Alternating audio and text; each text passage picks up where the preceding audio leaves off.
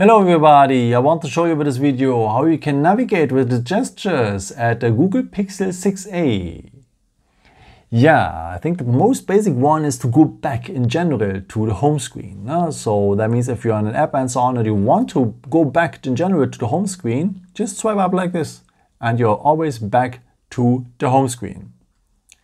If you just want to go back one step, there's also possible, let me go here maybe to the settings in some deeper areas. Let me show you how you can go back one step by just swiping in from the sides.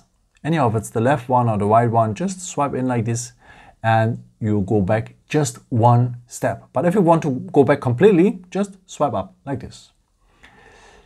If you swipe up like this and hold your finger and leave it, then you will have the recent open tabs.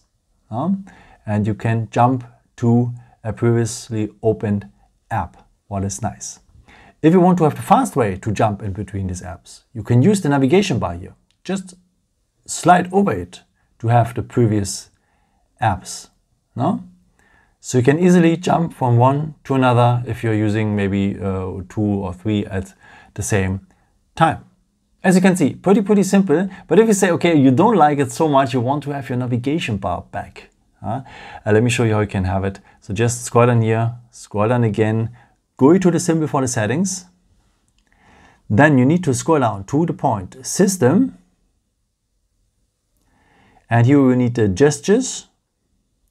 And here we will have the system navigation. And here you can choose between the gesture navigation or the 3-button navigation. If you tap on 3-button navigation, you will have the traditional navigation bar. So choose the one you want to have. I'm still going on with the gestures here. And yeah, I hope I could help you with that video and answer a question and so that you enjoy your phone right now.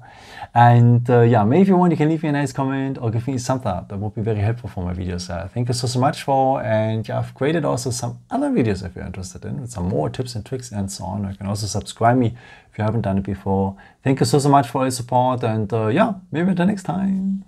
Ciao.